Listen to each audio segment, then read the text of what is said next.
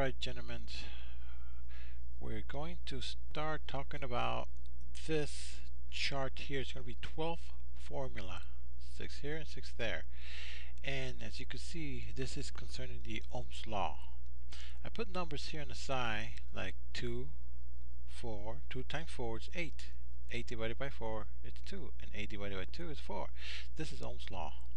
E divided by I is R, and E divided by R is I. I times R is E. I hope you understand this format that I want to talk about. Okay, here we go.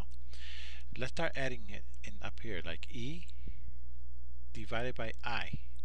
It goes in here is R, so R goes here, here, here in the third quadrant here.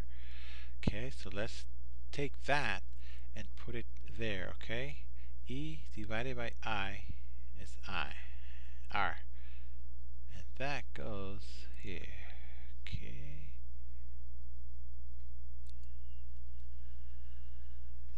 there.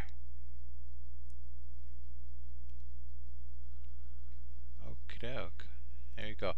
Now, as you can see, we're going to start doing this for all of them, and we're going to create more. The power one here, and 2 other more. From these 2, we're going to create 2 more, and we're going to add up all this.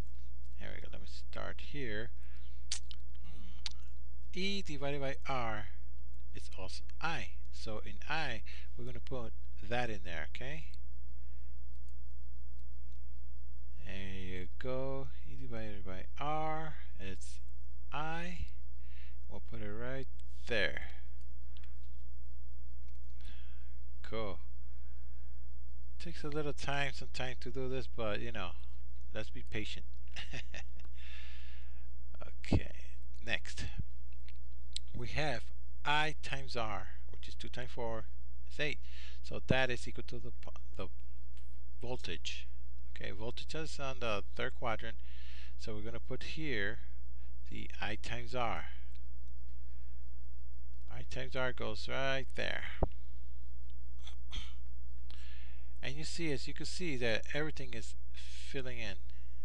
1, 2, 3, 1, 2, 3. 3 formulas already done. Now, let's go to the next one. This one you should know by heart, Ohm's law. But then there's another one.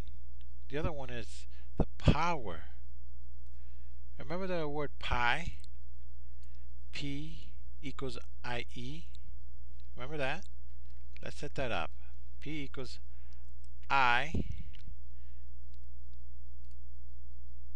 times E.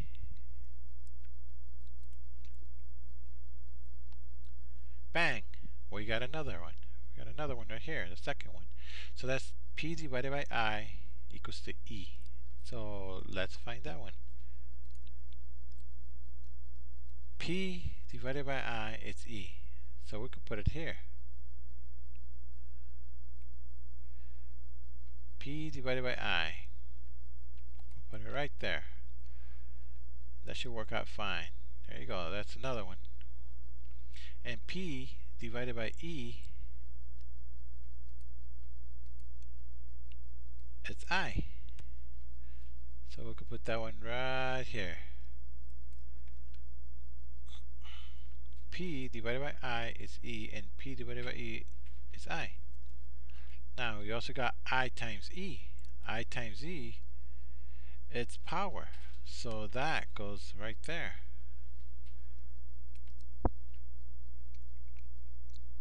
And you'll see it right there. Alright, that's cool.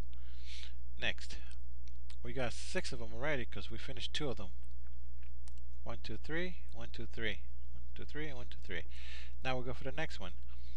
Well, a lot of people don't know how to come up with the next one. But as you can see, I also made this circuit here to coincide with the Ohm's law here. E on top, R to the right, and I to the left, which is amperes. We got 2 amps.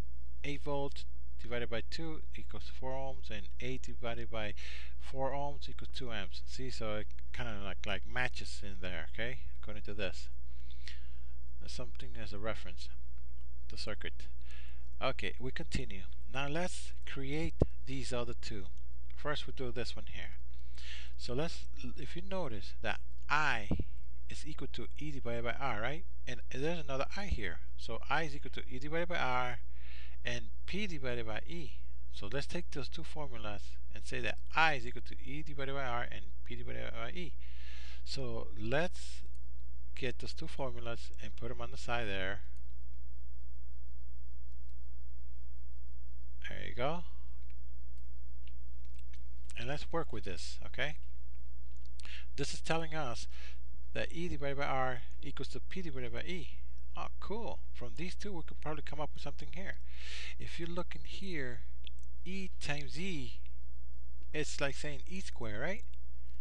And R times P, they both gotta equal. E times E, it's gotta give you a number. So what's E times E? 8 times 8, right? And R times P, which is 4 times 16. There you go. That's what it gives you. 64. So now let's use that formula and create another one here. So this is saying that E squared, let's get E squared. Let's get E squared here divided by R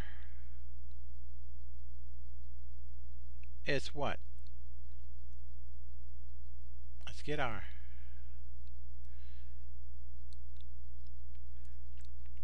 Equals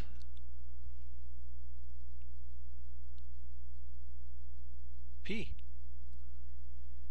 Right? You see how they fall in there? With these two? Say E squared divided by R is P. And E squared divided by P is R. Crisscross them, okay? And then you get your answer there. So what we've done here is another graph, another chart, let's say, which we're going to put up here, okay? So E squared divided by R, let's take that. E squared divided by R is P. So P is on this quadrant here, the second one. E squared, bang, that goes up there. And E squared divided by P is R.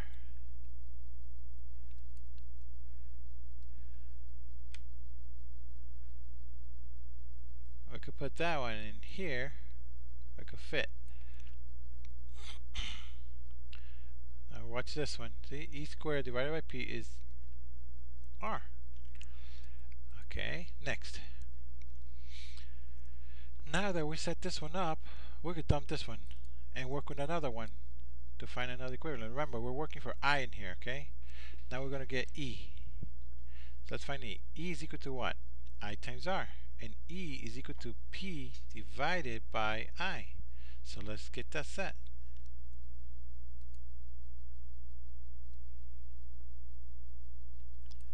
You see it? Okay, we don't need this one no more, but you get the idea. Let's work with this one down here.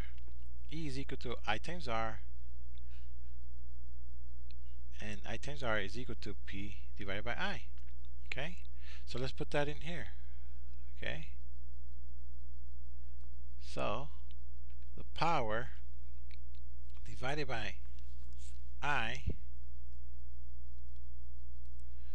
power divided by I equals to I times R. This one here, okay?